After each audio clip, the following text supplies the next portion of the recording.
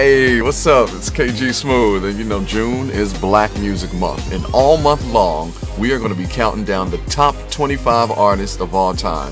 We had to look at a couple of things to determine who went where, like, you know, their social influence, their cultural impact, their iconic status, and of course, the music.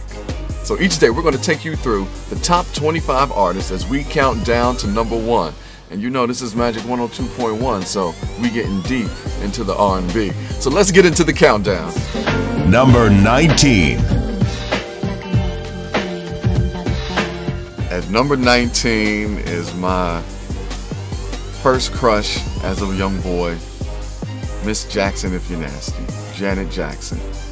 I mean, from Good Times to Different Strokes to Fame to, I remember one of my mother's friend's son had the Dream Street poster of Janet. I know I'm really telling my age here, but Janet was everything. That was my first crush.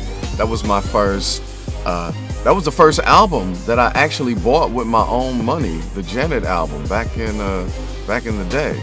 I really love Janet, and now she has become the blueprint for all of these girls that we see today. I mean, we saw it with Aaliyah, rest in peace. We see it with Beyonce. We see it with Sierra, Tiana Taylor.